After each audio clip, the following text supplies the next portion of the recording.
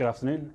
My name is James Young, the National's foreign editor, and this afternoon I'm joined by Mina Al-Oraibi, National's editor-in-chief, to discuss the major announcement made just a few minutes ago that the UAE will establish diplomatic relations with Israel in exchange for the halt of annexation of Palestinian land. So, Mina, tell me about what's just happened. So, in a call that was attended by US President Donald Trump, you had Sheikh Mohamed bin Zayed, the Crown Prince of Abu Dhabi, and Bibi Netanyahu, Prime Minister of Israel, getting together on a call and agreeing on a number of things, but the two headlines from it, so to speak, is Israel agreeing to halt its plans to annex Palestinian lands, and the UAE and Israel agreeing that they will establish bilateral ties.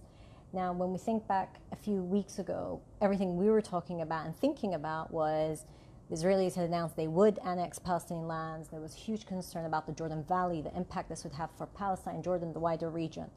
A lot has happened in the meantime, and we've had this announcement of this trilateral call and, of course, this historic agreement between the UAE and Israel.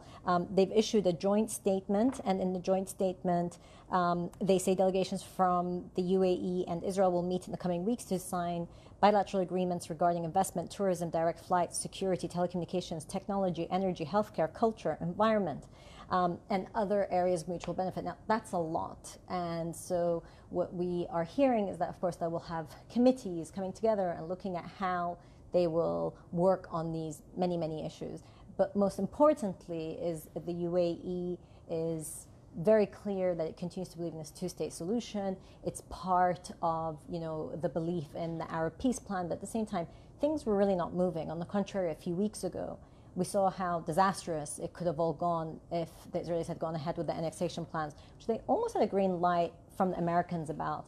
And of course, remember Ambassador Yusuf Al-Atteba, the UAE ambassador to Washington, wrote his op-ed in Hebrew. He reached out to Israelis directly and said, look, we're working towards certain things. All of that will disappear if you go ahead with these annexation plans. And they halted.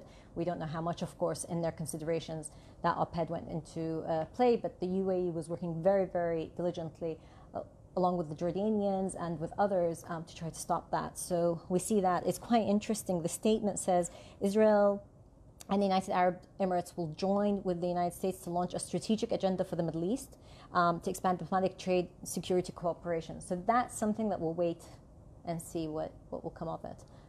And you just touched on it a bit there, but the significance of this halt in annexation, I mean, that is a big deal. We had European ambassadors, we had UN officials warning that such a move would effectively end any chance of a two-state solution. Yeah, and I mean, frankly, it is one of the depressing signs of the occupation that actually halting annexation is such a big deal. But that's the reality on the ground. I think for many people, they'll say, well, hold on, the occupation continues, there are still issues.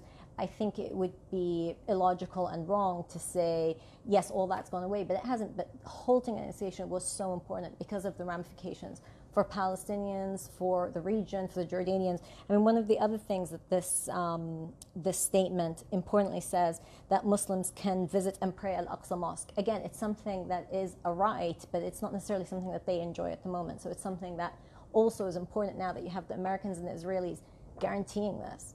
Yeah. So this is a step maybe towards restarting some sort of peace process, restarting those talks, restarting some sort of dialogue. Yeah, I mean, that would be the hope. It's really difficult with these things, I think, especially at a time that we see, the region is going through so much, but also the world is going so much with COVID-19. It's quite interesting. Even this statement and this agreement was touched by this pandemic that we're all living, and there's talk of the UAE and Israel working together on fighting COVID-19 together.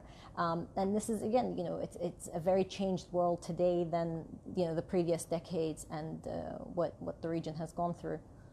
And of course, this is the first time we're talking about bilateral relations, about direct government ties, but this isn't the first thing that's happened. We've seen, movement in this direction up until this point, right? Yeah, it's been interesting, of course, in the UAE. The UAE wants to play a global role. So you can't host something like Expo, for example, and say we're going to eliminate certain countries and they can't come. So Expo, which was supposed to happen in October, was going to have an Israeli presence, and hopefully it will happen next year and will have an Israeli presence. The UAE also hosts the International the International Agency for Renewable Energy, IRENA. And IRENA is an international body. It belongs to the UN. You can't exclude. So, of course, the Israelis had a presence that way. I mean, the interesting thing about this is you see other countries in the region have certain ties with Israel. We were all surprised when we saw the photos of the Israeli Prime Minister in Oman with Sultan Qaboos, and he was received.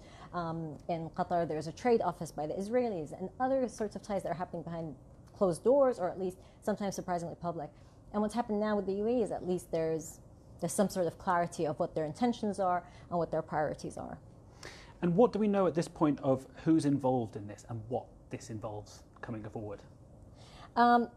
Good question. I mean, this news is just an hour or two old, not even. I mean, of course, the Americans have had a very important role to play, and I believe it really is the U.S., the UAE, and Israel. But those details will definitely emerge in how this came about. But what's certain is that the UAE's role in the last few months, and especially the push against annexation, they've been coordinating with other Arab countries on that particular issue.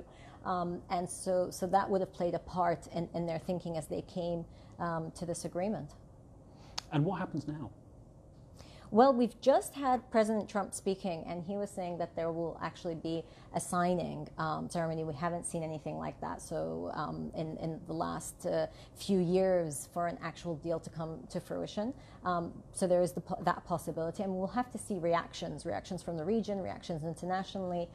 Again, the Europeans have been pushing to try to move the stalemate that was happening on the ground, and this definitely does. This puts a new impetus. There was hope for the Trump peace deal. Well, there wasn't hope. There was some sort of expectations for the Trump peace deal, but not too much came out from that. But suddenly you have this, which is much more tangible of what can actually happen on the ground. And of course, importantly, we'll have to see what the Palestinians have to say.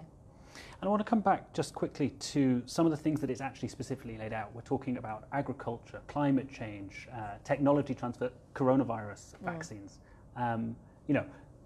What kind of role can the UAE play in the region in these things, and what will the relationship with Israel going forward mean for that? Well, the UAE already plays a huge role. I mean, again, you look at how dynamic the economy of the UAE is, despite, again, the world is going through a recession, but the UAE economy is quite dynamic, and they're always looking for what's next big thing. What's the big technology transfer that they can have? And again, Israel has a lot of that dynamism that's happening in the region, and usually there isn't any direct collaboration. It's usually going through the US or other channels. So we might see some of that come about. But what is interesting, of course, is that the UAE, as I said, is a global country. It's a global hub, and this is something that opens up another door. But again, I think it's really, really important to keep in mind and to read what's actually in the text. And what the UAE is saying is that we're very committed to a peace deal, an eventual peace deal that comes about, and that the Palestinians are a people with a just cause and a rights that should be respected. So if you're just joining us, this is the news, obviously, that the UAE and Israel will form bilateral relations in exchange for the halting of annexation of Palestinian land. This has come in a joint statement with the United States just over an hour ago, I think now. We've had some reaction from Donald Trump. We're waiting for more reactions from other regional and local leaders to that. Donald Trump obviously hails this as a historic move going forwards.